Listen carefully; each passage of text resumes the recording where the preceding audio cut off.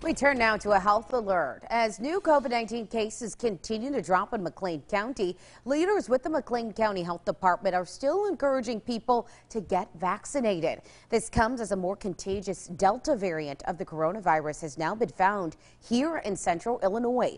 The Delta variant is the prominent strain of COVID-19 in the United Kingdom.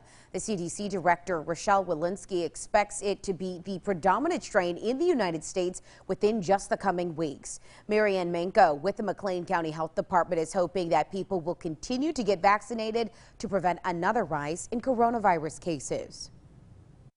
It's possible that it could lead to a rise in cases here in central Illinois, but we want to prevent that. It's especially dangerous for those who are unvaccinated. However, studies do show that vaccines available in the U.S., all of them appear to be very effective against the Delta variant.